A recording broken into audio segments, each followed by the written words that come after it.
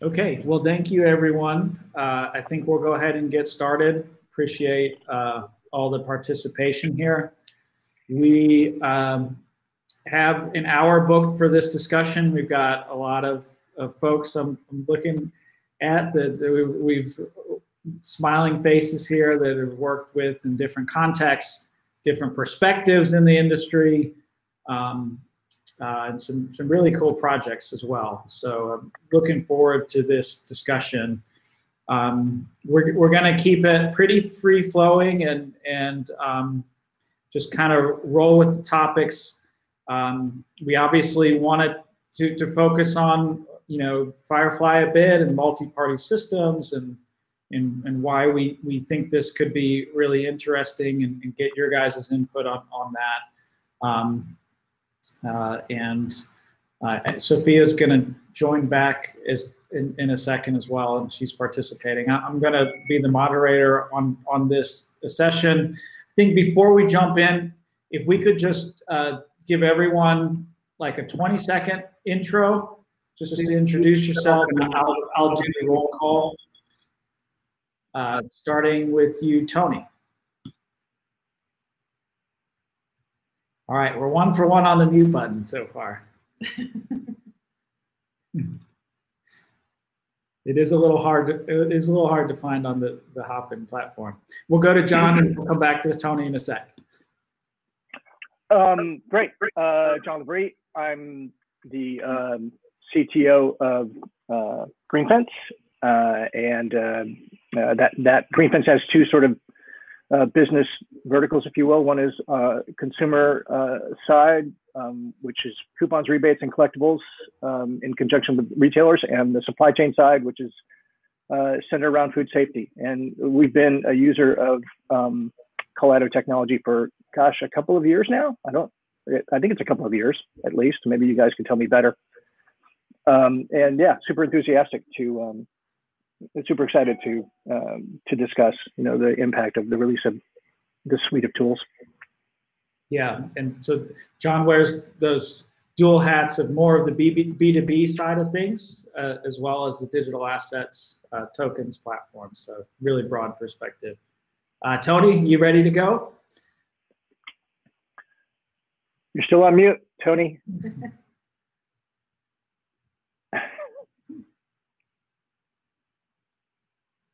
Okay, we'll give you another minute. Gary.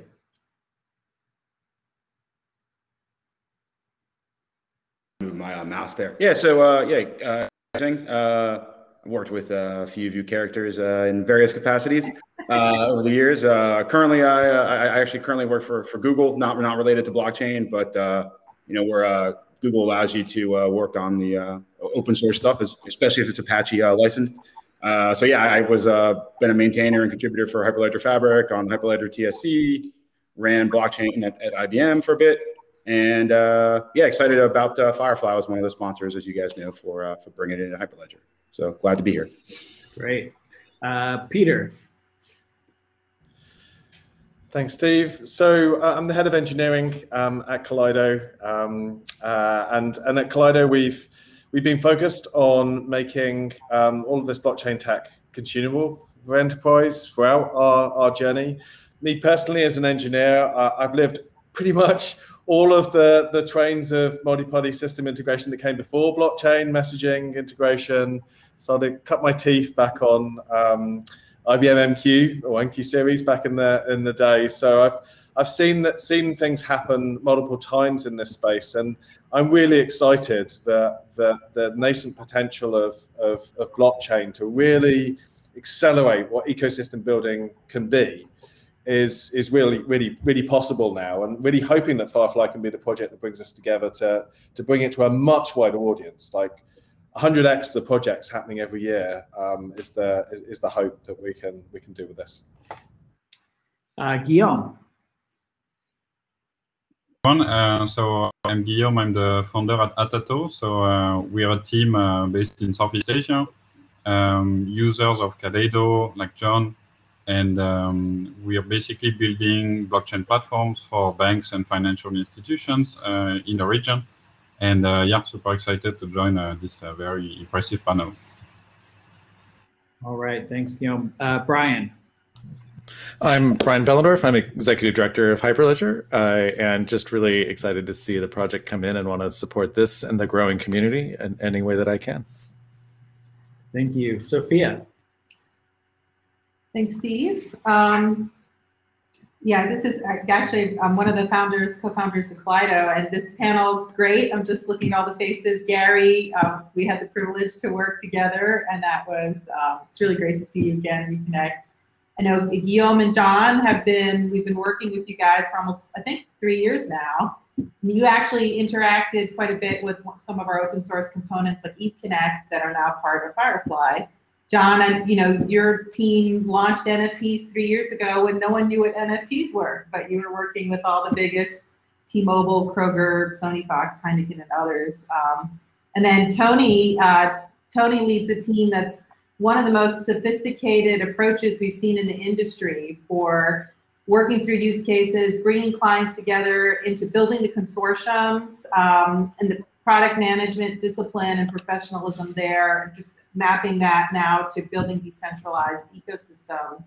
I think there's a lot of insight there. And of course, Brian, it feels like coming home, coming back to Hyperledger, since we were there at the start when Hyperledger was first formed and you came on board, and always loved your vision and love to see how it's grown and developed over the years. So welcome everyone. I'm happy to be here on the panel with you guys. Tony, over to you. I don't see a mute button anymore. Yeah, I'm hopeful. I had to play with my settings on my Chrome browser, and now actually it's piping audio. So this is great. So excited to be on the panel. Tony Sasso, head of product operations. My role is helping 30 of the largest insurance companies in the U.S. to develop shared applications in the insurance and risk management space. So really excited to be here to speak to y'all. Cool. Well, let's jump in on right there, Tony. You're talking about the shared applications. Maybe you could start with a couple thoughts on just what's different about these decentralized applications that the other stuff that we've been doing and we continue to do. What makes these particularly difficult? Sure. So I guess for me, it's kind of or for RiskStream, I guess, it's a double whammy, because not only are our applications decentralized, our design process is decentralized as well. So in order to design an application, we bring together and we create a working group with 5, 10, 15 different companies, all with different motives and different challenges that they're trying to accomplish as part of a shared business process. So, what makes this kind of different is that instead of, an AIG or instead of a USAA or instead of a company trying to put together a core system or something that a technology product that they're trying to put in place to solve one problem just for themselves, they need to be able to solve that problem collaboratively with everybody else. And everybody on the network needs to get some sort of value out of that, achieving that problem. You can't kind of disenfranchise or make the value less for a particular participant, because everybody kind of needs to kind of work together to accomplish the same goal. Yeah. So we sort of split the problem in half. You've got the business side of the problem and then the technical side. Gary, jumping into the technical side of these decentralized applications. What's your perspective on what's really challenging and hard about them? Yeah, I think one of the things with on the business side, right, which was we used to have a long time ago like internal processes, right, and there was like architectures like of message brokers, message buses, service-oriented architecture, right? How do we make everything loosely coupled, et cetera, sort of inside the enterprise? Maybe even add processes on top of that, and and then there was some ability to move data in and out, EDI, vans, sort of B2B stuff, right? But as the world's kind of gone on now, right, we actually now need to take those workflow and data systems, and they're now not just part of your company, but they have to involve all of those parties, right? And I think for a while there really weren't good ways of making sure that we could have, you know, the right consensus protocols, for example, right, for sharing right across this data, right, and especially when you trust but don't trust, right, you know, trust but verify, you know, if you will, sort of mechanism, right. So I think that's been, you know, some of the important factors there, and then those protocols have come around. They're really kind of in the blockchain layer, right? There's several frameworks out there. You mentioned them earlier, you know, for doing that. And then I think the next difficulty on top of that is, well, okay, now I've got this sort of layer that handles the transactions, some of the business logic and rules and execution, but how do I actually like build applications that orchestrate that stuff, right? Because everybody, again, is still used to just building like my app that I share. It's, you know, right? We've moved to a world where I have a web app and everybody uses that web app, right? But this is sort of different, right? It's like I need to have my version of it or your stuff, right? It's more of that interaction, like workflow type applications, right? So we got as far as the plumbing layer, I think, but then the next layer up to really make this take off to match all the stuff that you know, sort of Tony was talking about, is to have this kind of orchestration layer that spans enterprises and can leverage blockchain technology. So that had been the gap, I think, up until you know, now, hopefully. If that's the logical path, Sophia, tell us some of the horror stories for the path. What's that look like in practice? Well, I mean, I guess we touched upon this in the opening keynote, but in the past years, you know, if you go back to 2015, 2016, the first real enterprise projects were starting. People thought, you know, they're building blockchain and it's writing smart contracts, putting everything on the chain. And then when they start actually building the projects out, they realize, you know, 5 to 10% of what they're doing is really running the nodes, and it's all this off-chain components. So that decentralized off-chain tech that was new and emerging that they needed to learn and get to use. And often a lot of commodity tech, like some of the stuff Gary was talking about, just building a whole solution around it. So it ended up taking, you know, a lot more time. You know, they thought it'd be number of months. It ended up being a number of years. Maybe they never even got into production, spent tens of millions of dollars, a lot of custom consulting, because there was no real open source project that tackled those sorts of plumbing layers for them. So each time was being rebuilt. So I think one of the things we were excited from the early days is how can we really accelerate the adoption of this tech?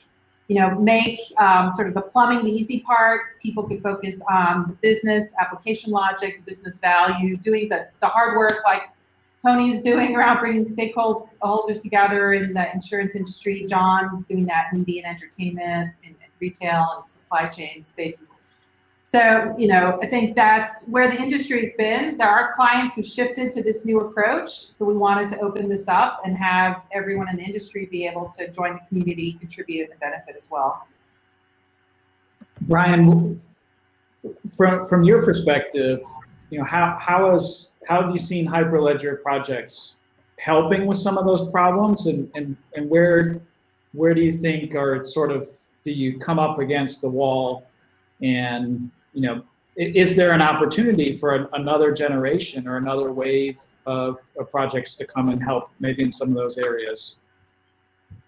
Oh, sure. I mean, you often see conversation on the different mailing lists and in chat and that sort of thing, where people are asking questions that aren't really specifically like I think I found a bug, or I think there's a question about a specific feature, but really questions about how to do design for distributed applications. And this realization that everyone seems to independently make once they get in, but really should be more front center, which is that blockchains are not a big data tool. Everyone is so wired around big data and machine learning models, and you know, that they're like, this must just be like a gigantic enterprise service bus, right? You know, I just want to throw everything into it. But really, it's more of a small batch artisanal data tool, right? And that you really want to use it as sparingly as possible, but still, you know, encode some important logic in the smart contracts when that's appropriate. And that leads to something that's both like a technical design kind of thing, and that's where people need help understanding it, but also somewhat of a social design too. And it reminds me even of like 22 years ago, Hewlett Packard released this like R&D project out as an open source thing to try to get folks interested in, called eSpeak, which is like pre-web services even, right? They were like, this is how you wire up the ERP systems of the world into one big automated flow. And their examples, were just like the worst. There were things like, well, let's imagine you're the shoe industry, and this is how you would use this software if you were the shoe industry. Well, no one person is the shoe industry, right? Everyone has their roles to play. And so figuring out how to do design of even these individual blockchain networks that you build is necessarily a collaborative process. It necessarily means talking with people outside your organization. That's the kind of thing that open source projects, when they're done right, know how to do. And so there's a lot of resonance here between those two. And I think the more that we can try to help people understand how to do those kinds of collaborative, communication and design processes, the better off even the individual blockchain projects built using these tools will be. How about you? How have you seen sort of customers and some of these larger projects overcoming some of the unforeseen technology obstacles that present themselves when they're trying to do something decentralized for the first time? Yeah, I guess for me, from what I've seen, the things that matter most are the poor developers who aren't the specialists. What you've got is usually there's some kind of network operator. Maybe it's the best people who know blockchain thrown into a mix from a whole bunch of companies. Maybe it's a separate business entity that's been created. And they're kind of the only people in the whole organization or the whole of the network that kind of understand blockchain at its core. And then what you've actually got are a whole bunch of business people trying to use the next generation of the way that they're going to solve a really hard problem that's taken them weeks and they want it to take minutes.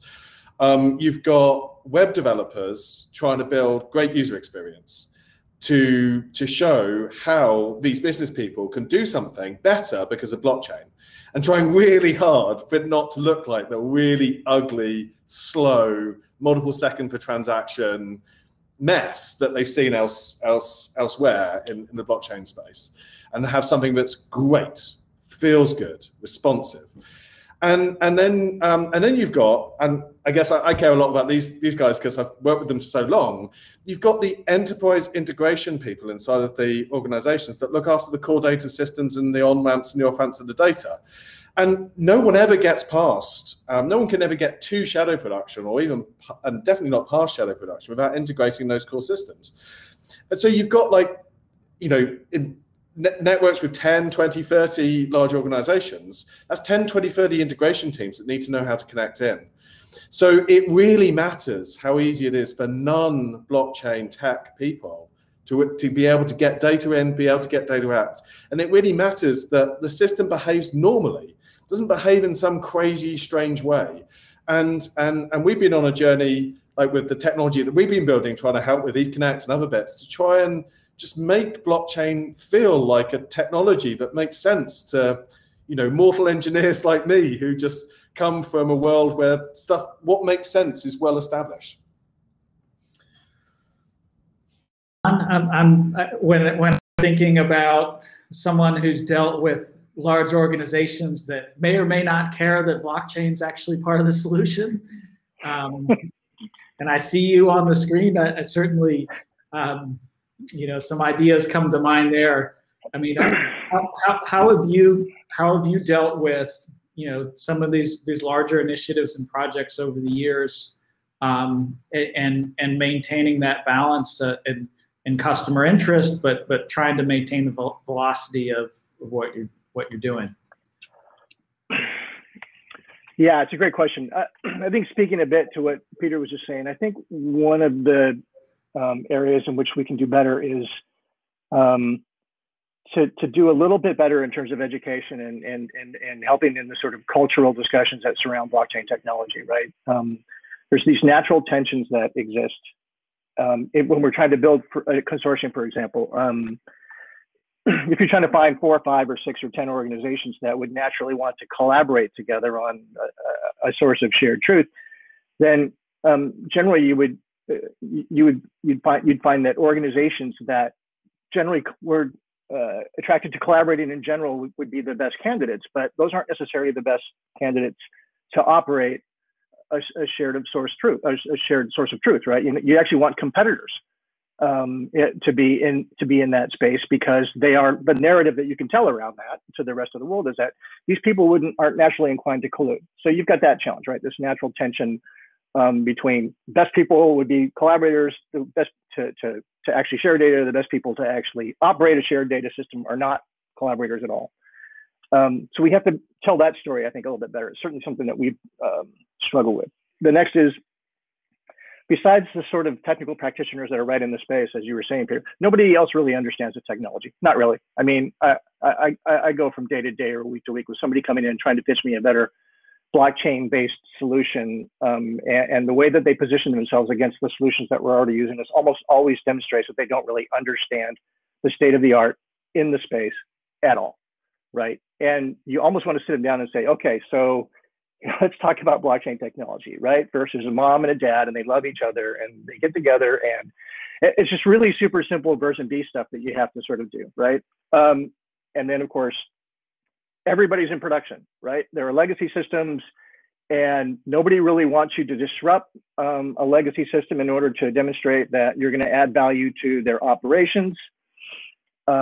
Unless, of course, you're going to replace everything, because everybody hates their legacy system, right? So they'd love for somebody to come in and say, actually tomorrow when you come in, it's all going to be different and it's all going to work better. That's sort of naturally in a sort of balance. The challenge there is that I think the most successful way to actually introduce this technology is to choose one thing, right? One pain point, roll in, solve that problem, not change everything, not replace everything in the system, but identify one specific pain point and work on that. And then you can sort of, slide the rest of the stuff in as and when people actually acknowledge that you're adding value, and that it makes sense for more and more of their production to move into the system, or, the ecosystem that you created.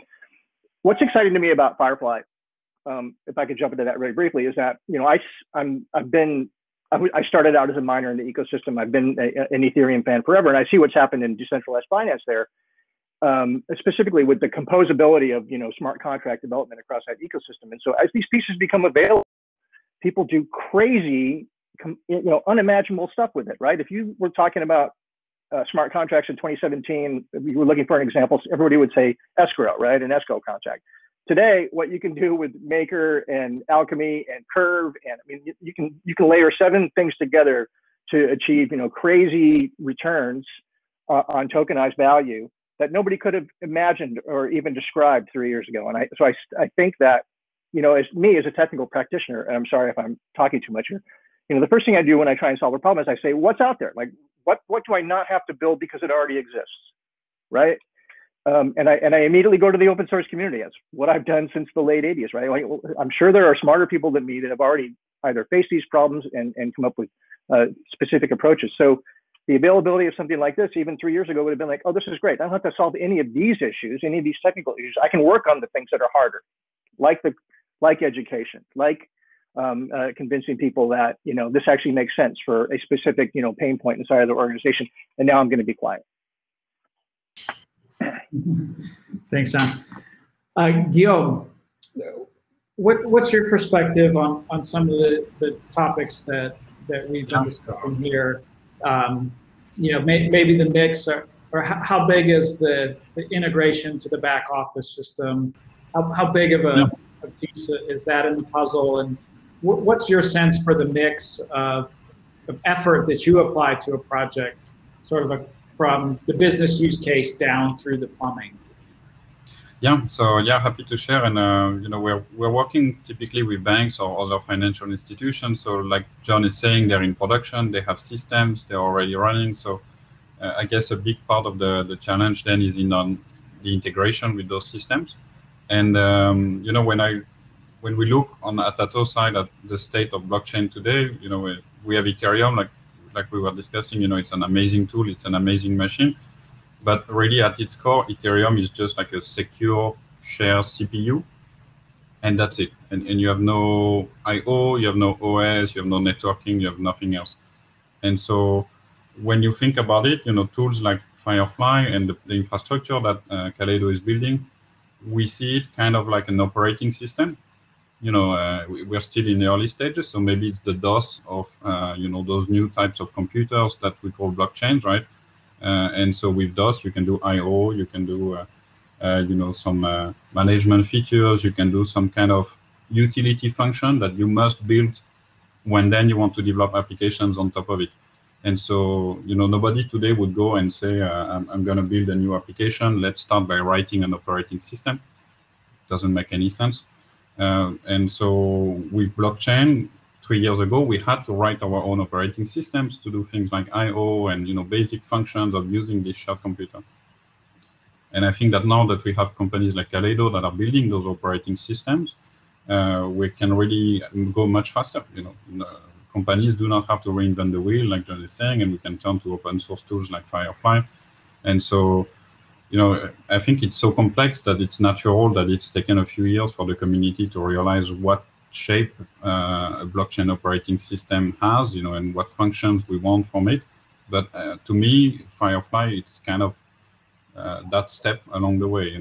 We start to have a better vision of what it takes to do I/O on blockchain and what's kind of the core function of a blockchain operating system. So yeah, I'm super excited for it.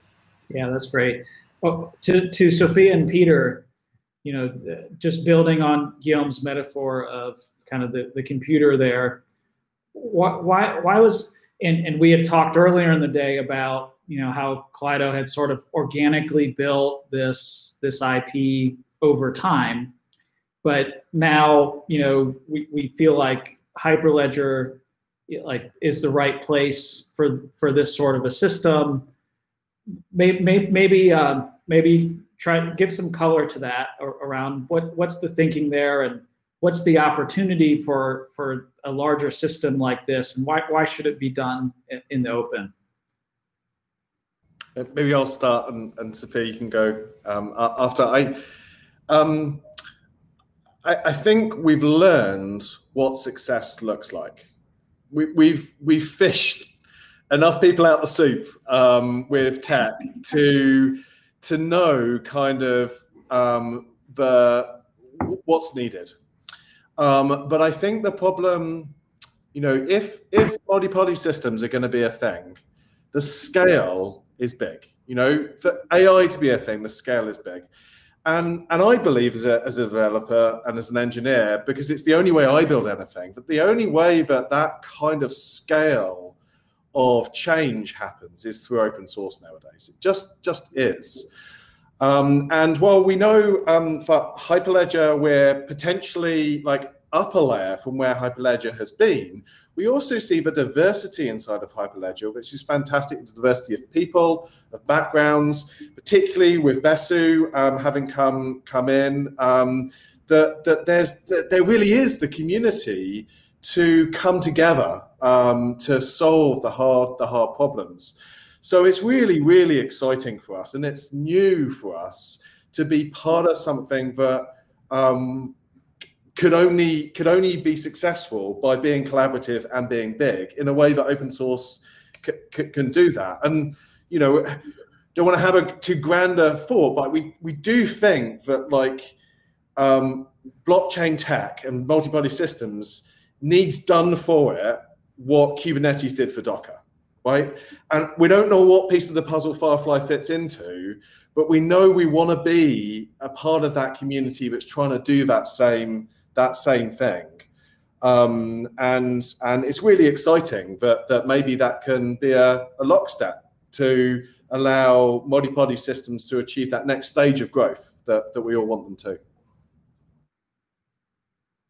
Sophia, you have anything you want to add on that? Well, I think just a little hopping on to the back of what Peter said. I mean, I think Hyperledger has the enterprise blockchain sort of open source communities, center of gravity is in Hyperledger, so it seemed like a natural place. From the timing perspective, I think if you look at other new emerging technologies like AI, there were fits and starts for decades because it wasn't consumable. Even maybe, I'm reflecting now, 7 years ago, 8 years ago, if you went to some large major IT vendors, I'm not going to name names, who had very prominent AI offerings. They were huge services engagements. It wasn't really until there was a lot of sort of innovation in the startup side, and then even the larger vendors moved to just like easy APIs, cloud-driven, that people could start sort of pulling AI into their solutions. So I think where enterprise blockchain is, we see, as John mentioned, DeFi really taking off. And I love, Guillaume, your analogies around the IO. I mean, just the need for some basic functionality. If that doesn't appear in the community now, I think just the adoption would stall under the weight of all these projects where people have spent a lot of money. And, some are able to restart and do, because there's so much business value and they've got the momentum. But it would be a shame to sort of clip the wings of all this innovation that's needed as, post-COVID, the world is looking to digitally transform a lot of back office processes. So I think there's sort of a perfect storm of forces where we can really help unleash the potential of this for the good of companies and governments. And it boils down to, our healthcare experience of looking for a provider. Some of these things are even just public data, but the way companies share them, we can't find if a doctor's accepting new clients in network. We can't, get an appointment, maybe the wrong phone number in there. I mean, there's just basic problems that could be solved. Tony, I know one project you worked on, and this was during, COVID in, March, and you look at what was happening in New York last year, families were affected by someone who passed away. They didn't know if they had life insurance. There's no coordination between all the parties. There's no master death record in the US, which can sound a little bit morbid, but when you lose a loved one and now you need to get 15 paper copies of a certificate stamped and then take it to a bank, take it to a funeral home, spend many hours with insurance companies. It's great to see companies like the carriers want to solve that problem. And Tony, you worked with them on that. So we want the technology to be there for them in a form where they can really move fast and get to those outcomes to help people. Tony, you want to add anything to that? Sure. It's actually kind of interesting because it's double-edged. I think that the insurance companies want to do everything that they can to service their customers. So it's the ability to kind of bring together through all of those different disparate channels, the different stakeholders and the different information streams through the DLT to kind of make that possible, right? So that, when somebody is deceased, you don't have to go to the bank and you don't have to share that information with the 80 other parties that are necessary to actually, bring somebody's final affairs into relief and to make sure that you have the ability to redeem your life insurance policy, your annuity, or what have you. But there's also an incentive-based portion of it too. In general, insurance companies are not incentivized to share information with other insurance companies.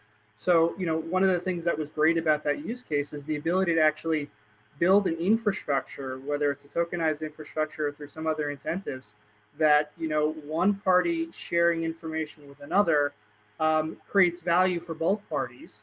And in the end, I guess the customer is made whole in doing that. Cool. Gary, going back maybe to a couple of Peter's comments from a few minutes ago, and I know you had shared, you signed the proposal for this project, and when we talked with you about it, you said you had similar observations, similar thoughts. So, pull back the curtain for us a little bit on what's interesting to you about FireFly and how, and maybe some predictions about how you think it's going to shape up going forward, or any thoughts on that front. Yeah, I think, looking back at a lot of the times when we saw people like in some of the solutions that people are building with, like, Fabric, for example, right? But it could have been, any kind of blockchain, right? And then sometimes even looking at like what people do with, Corda sometimes, especially, right? More like, because it was more like sort of like, peer-to-peer, right?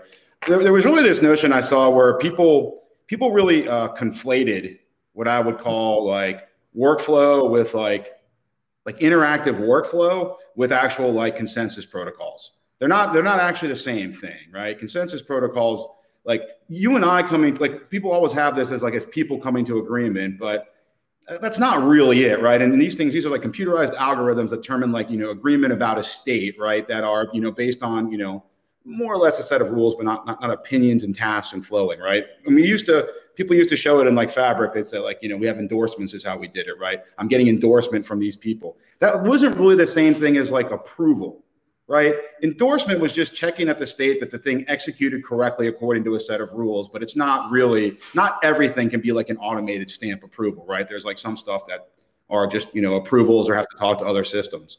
And when you start looking at that brings the whole notion of, you know, workflow, really. I mean, for lack of a better term, right? I'll call it, you know, workflow, distributed systems, but, you know, it really was across multiple parties, right? And if you look at most workflow stuff, right, they're built for the intra-company use case. And if you take another step back, right, B2B systems, B2B ecosystems, right, had sharing of data, right? So if you kind of break it down, right, the only things that really share data per se, right? I mean, you know, there are people who do, don't get me wrong, but B2B has always been big on this, right? You share EDI records and whatever, supply chain, et cetera, but it's data, right? I have my system, you have your system. We just agreed that we're using, you know, this X.12 or this EDI format or whatever, right? Healthcare, the same thing with HL7 or whatever. The systems are still completely different. You could be Epic, you could be Cerner, but HL7 was flying around and we think that solved data, you know, integration problems, right? It didn't. Right. So then you had blockchain, which allowed us to put the rules around that and give me a shared view of the data. Right. That's cool. And synchronized and things like that. But it doesn't let me mimic the actual process of like the activities that actually happen in a step-by-step kind of process that aren't consensus protocol driven. Right. And I think that's what, you know, we were looking at. Right. And this allows you to break things down, whether there's 50 people involved or 3 people involved, right? Or you could have an ecosystem of 50 people and sometimes there's only 3 parties involved, right? In something, but they wanted the whole aggregate is actually performing the sort of blockchain-y pieces, right? For verification, et cetera, but the interaction and data movement was there. And we've tried to like overlay all of that stuff in Fabric. We tried to do it with like private data. I know even like in the Ethereum stuff, they try to do this with, it's a force fit, right, of something that's not the right way to solve that particular problem. So I think that's been the missing element, right? And then I think if you can model, so if you want to solve problems, sort of to answer a different question, but that was asked before, right? I think there's two ways to advance this stuff, because you can solve problems if you can prove that you can have the process flow work, and then we can hook in the underpinnings. Instead of trying to build it from the bottom up, we can actually prove out that I can send stuff around to Tony and we can agree on the process and we can show stuff flowing. I am sure that we can find some plumbing, right, in today's stuff that can make the blockchain pieces happen, or not. It could be a centralized database if that's acceptable for some people, right? Or it could be blockchain, you know, if it's not. So I think that's the piece that's been missing, and that was the part that I liked about FireFly, right? I like the term. I'm not a buzzwordy person, but I think, you know, multi-party systems is a better term for what we're trying to do than calling it like enterprise blockchain for sure, because that's just too, you know, broad of a term. And I guess the last thing I'd say is if you give people tooling that allows them to be a bit above the tech, right, it's just going to make it easier for them to get started and maybe apply this stuff. And I'd say one thing that slows things down is that people create architectures, like people have a queue of problems to solve. So I'm not a big fan of enterprise architecture. I should put that out there, right? I think that's why enterprises are too slow. They make decisions 3 years in the past on what their architecture is going to be, right? So if you really want to have it, you have to say, here's the problem I need to solve. And now let me go find is there a technology today? If I was making the decision today on how to solve this problem, would it be the same way that I made when I made my decision 3 years ago, right?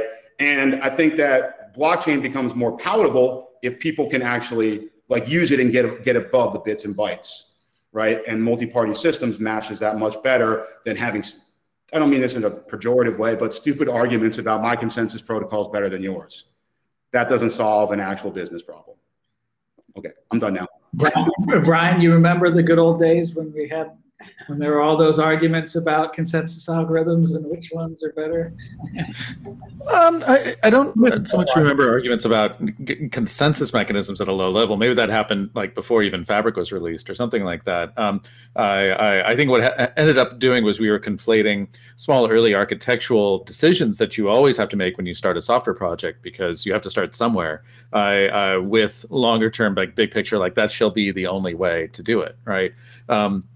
And so I'm actually really happy for us to see optionality at lots of different layers, but with a common enough backbone to bring these different pieces together. And so that hopefully is what FireFly represents. I mean, it's somewhat similar to the way that in the Linux operating system, there's always been debates about different ways of doing things, and if you can, all the way up to like what windowing environment to use, and really if we can engineer for optionality at these different layers, it's why the focus on pluggability in FireFly is so cool.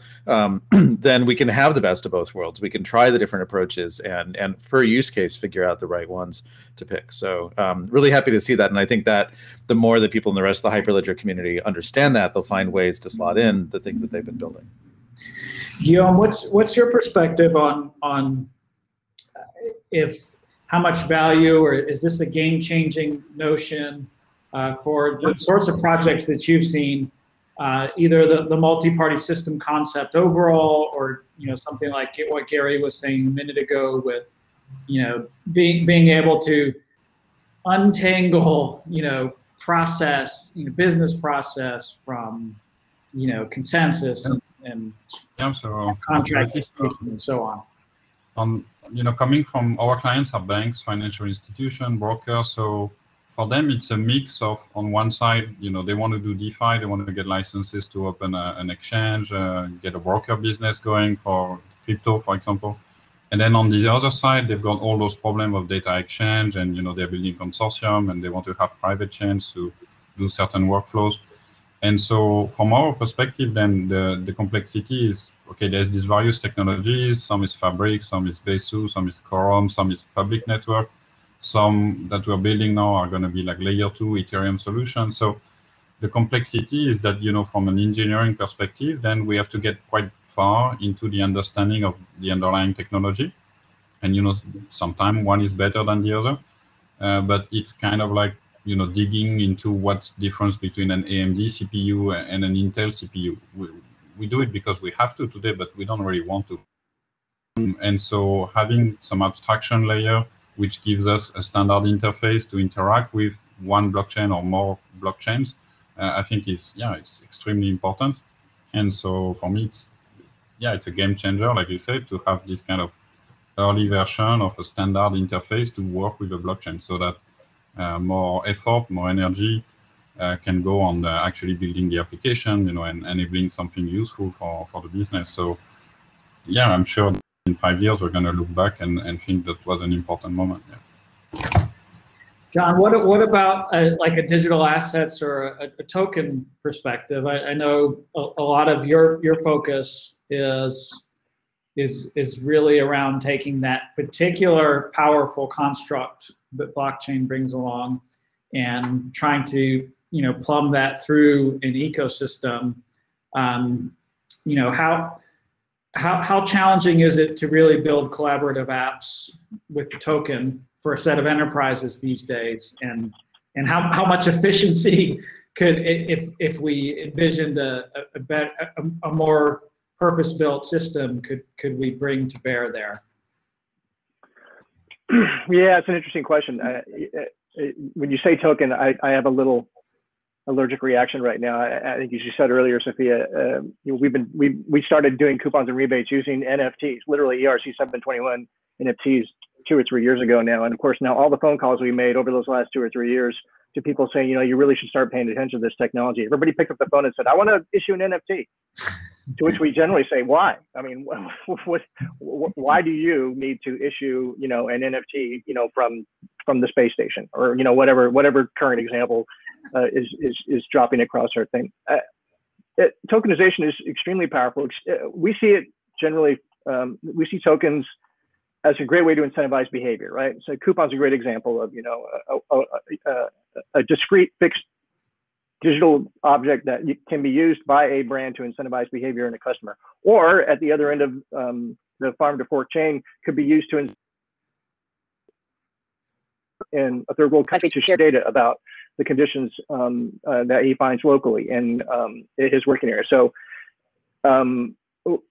we think that stuff like that, tokenization like that, to encourage data sharing or sustainability is really important.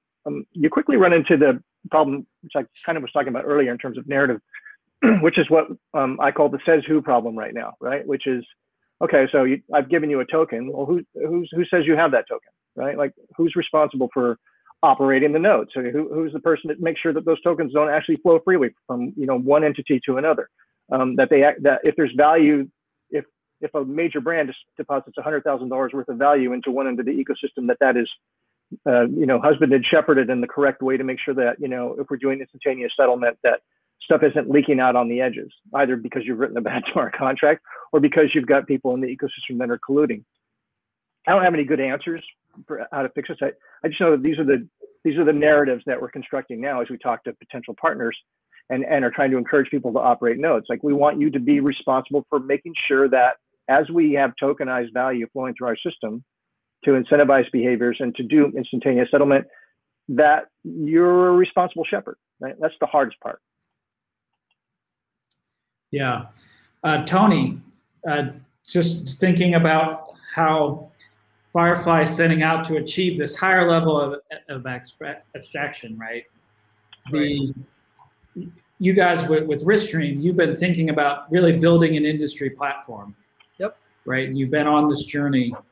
What does it mean for you building a platform that ambitious to take a bunch of the plumbing problem off of the table for you to focus on some other things? And the second part of the question is on maybe the multi-protocol side, how do you think about different protocols, and how valuable would having some amount of flexibility be there with maybe a common API sitting on top of it? Great question, Steve. I can say that our relationship with Kaleido and now with the FireFly platform has been kind of a game changer for RiskStream.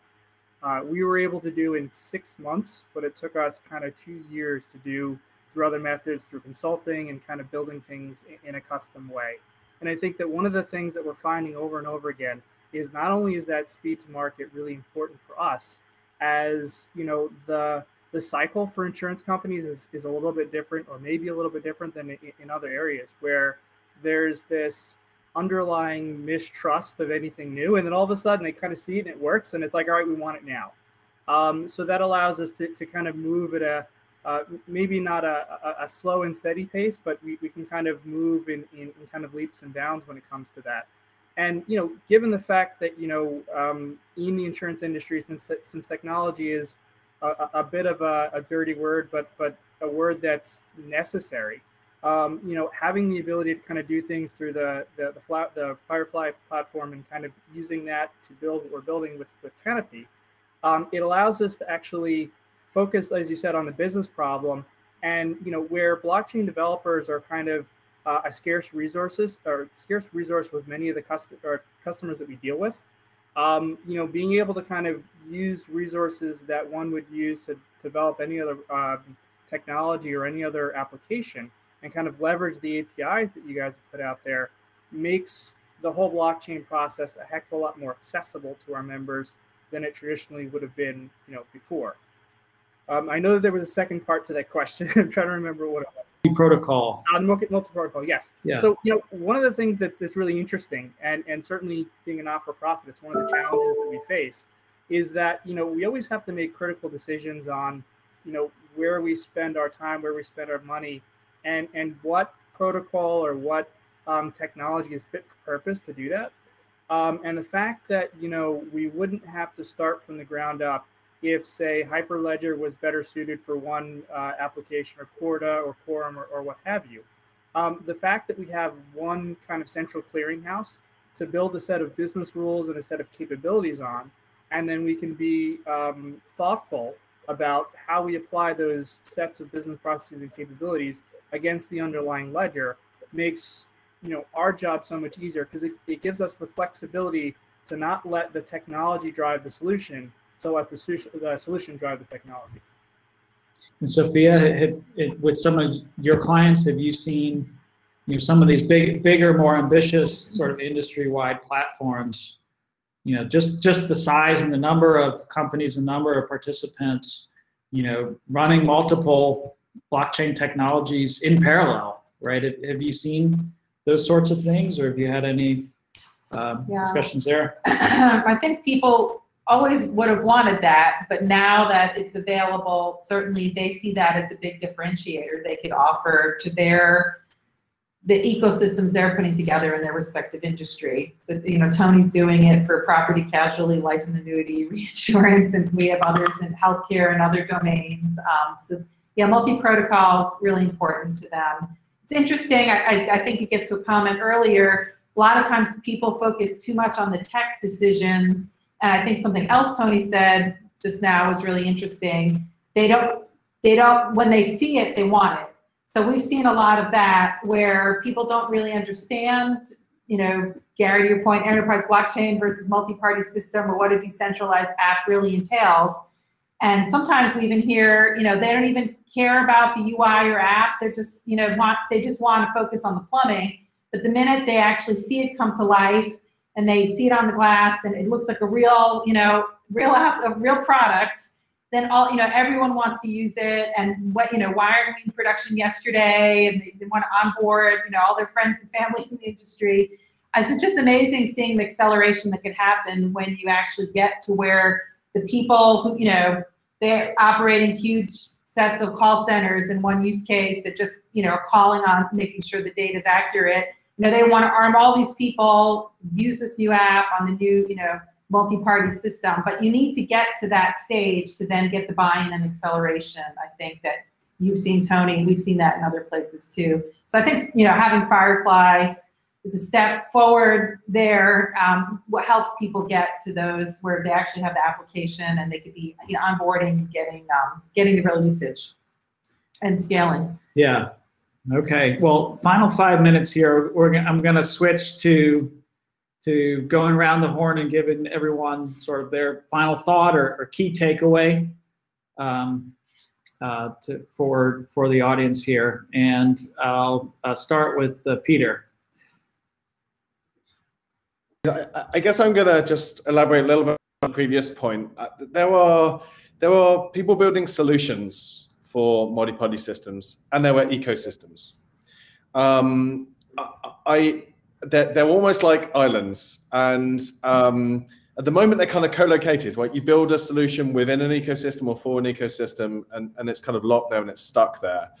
You build for the mainnet, or you build for this particular private consortium. And the scale that we can get to is when we start to build bridges. And we've talked about interoperability between blockchains as one type of bridge. I think interoperability between development communities, the ability to build solutions that can be more of an app store model where your application can work in multiple communities, I think is a different way to scale this great fantasy that the blockchain has. And I think that's really exciting. Brian? Yeah, well, an observation from 25 years of this is that, building a successful open source project is a lot different from building a successful commercial product. And you have to think about them very differently, and that means kind of designing for. I know it's a trope, but designing for inclusion, designing for that first user experience, and making sure as they're coming in and getting used to how to use the code. They're also simultaneously learning why the code is built the way that it was built, and so having all the metadata involved in the development of that is so essential, so that you don't get what are called bike shedding arguments. That's a fun thing to go look up and understand the history of that, and it really means designing for opening the lid underneath the software as well. Whereas a commercial product, you want to discourage them from doing that. You want to kind of do the Wizard of Oz, pay no attention to the man behind the curtain kind of thing.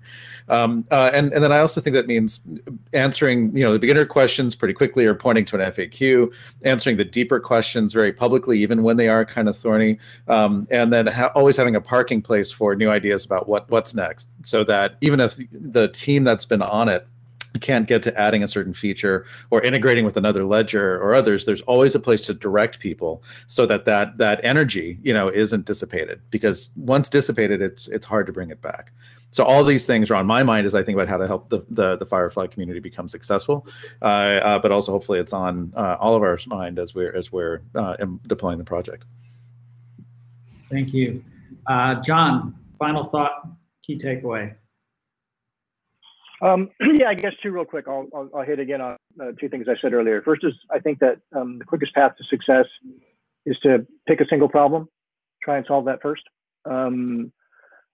For us, that problem on both consumer and supply chain was kind of tamper resistance, right? Fraud proofs in the coupon space and in the supply chain space. And then I think one of the challenges I see in education generally is that I think the industry is doing a pretty good job in terms of making the tools and the knowledge available to technical practitioners, like ourselves, to advance these initiatives. But we're not doing a very good job of educating the public at large, I'll say, about blockchain technology. We've sort of relegated that to mainstream media. I don't think they're doing a very good job. And so anything we can do, maybe not at parties, but in terms of making ourselves available to talk, more intelligently, and or help to improve the narrative, kind of in the wider, culturally in the wider community, I think it's going to make all of our jobs easier. Thanks, Guillaume. But thanks a lot for giving me the chance to panel. Really appreciate. And yeah, just to echo on what John was saying, the takeaway for me is we're gonna go back in our community here in Southeast Asia, in our monthly meetups, in all the meetings that we do, and basically try to share the vision of we want to get to a world where there is thousands of blockchain, tens of thousands of consortiums, and thousands of those shared computers running. If we want to build that, like was sharing, we need a community of people who know how to use a certain number of tools. We know those open source software. And if we do all of that, like Peter was sharing, we can then start to scale blockchain. And I just want to finish with a simple example. I have a friend who's got a factory, and yesterday he called me and he said, hey, I have this 3D drawing. I'm going to send it to a supplier. I'm a bit worried they might take it and make a copy of it. Can I do anything? And I was on the phone with him, and I told him, no, you can't. I mean, technically, yeah, there is, some IRM solutions, and if you spend money, you're going to set it up, but practically you cannot today, right now. And this is insane. Like when we have this technology now, like blockchain, where you can do very secure proof of ownership using tokens, cryptographically secure methods of exchanging value, it's insane that a big part of the traditional IT is still stuck in the dark ages in a way. And so I think, we need tools like FireFly to really scale the technology like Peter was saying. So yeah, thanks again for having me. Thank you. Gary. Yeah, so first, no, this has been fun. Good to see everybody again and meet some new faces. I guess my deep thought for the day would be, I liken, I did IoT in I don't know, 2012, 2013, right? And there was a lot of hype around it, right? Like 25 billion devices and whatever, this huge curve, very similar to actually blockchain and enterprise blockchain, if you think about it. And actually it had the same, didn't quite take off as much as we might have thought at the time, right? Like there was just too much talk about the tech and all this other stuff. Now actually IoT is everywhere. We don't talk about it that much, but it's actually pervaded everybody's lives and it's used by major corporations. So to me, the success of blockchain, at least I'll say on the more enterprise sort of traditional distributed ledger side, is when we stop talking about blockchain, that's when we have success, right? And I think that the way you do that is to the points here is you solve problems. So tools like FireFly, I think, go up above that level, right? You're actually solving a problem, showing people how they can solve a distributed industry problem, moving stuff around. Then you layer that on top of whatever the appropriate underlying technology is. But again, you started with the end, not the means, right? To date, a lot of people have been about the means and not the end. So I think that's why, things like that made sense in my head. I'm sure I love it makes sense if I play the recording back. But anyway, so that's why I think, FireFly is well positioned here. So, and thanks for including me. Tony. Sure, thanks. This was awesome. Really exciting thing to talk to y'all. Just amplifying one thing that John said, I would extend education to the business users as well. I can tell you it's a challenge that we face every day. And again, once they kind of understand it and they feel comfortable with it, they want to move forward. And then the second thing, to amplify something that Gary said, is accessibility. One of the things that's critical for the insurance industry is to be able to pull together all of the different channels and all the different data sources that are out there. And using tools like FireFly to actually make that easier and make that simpler and take a lot of the worry and the administrative burden out of doing that really positions us and positions our industry for really good continued success going forward. So thanks, everybody. Sophia, bring us home. Yeah, well, we're coming out of the dark ages, to Keon's point. It's a once-in-a-generation shift as people are digitally transforming, moving to the cloud. We've got a set of technologies for the first time that goes all the way back into the system of record. So it's really exciting times. I think Guillaume also said 5 years from now, we'll look back at this. So I hope all of us, 8 of us, get back on a panel in 5 years and we could be reflecting. But thanks so much for joining. It's been a pleasure with working with all of them in the industry all these years. Well, maybe we'll catch Gary on his next deep thought of the day in 5 years' time. I probably will have imploded by then, Steve. Well, thank you to all the panelists. It's been a lot of fun quarterbacking this and lots of good input and insight and wisdom. So I know everyone on this panel is wishing the FireFly community, a happy launch and a continued success. And so with these sorts of stakeholders and interested parties, we are very optimistic about that path ahead. Transitioning to the agenda here, we've just got 1 more hour of the launch day to go. We're going to have a closing keynote, and in parallel, there is a Meet the Community event going on. So there's 2 sessions to choose from. Sophia, are we doing the keynote in this session, or do we need to move? I think we need to move. Let me double check. Just refreshing the screen here. Yeah, it's a separate session. Okay. So for everyone that's here, please join us for the last hour if you can. Go over to the sessions, and you've got 2 great choices to choose from, a closing discussion and keynote, or a more open discussion with some of the maintainers and code committers in the community. So thanks again, everyone. Thank you. Take care, all. Have a good day.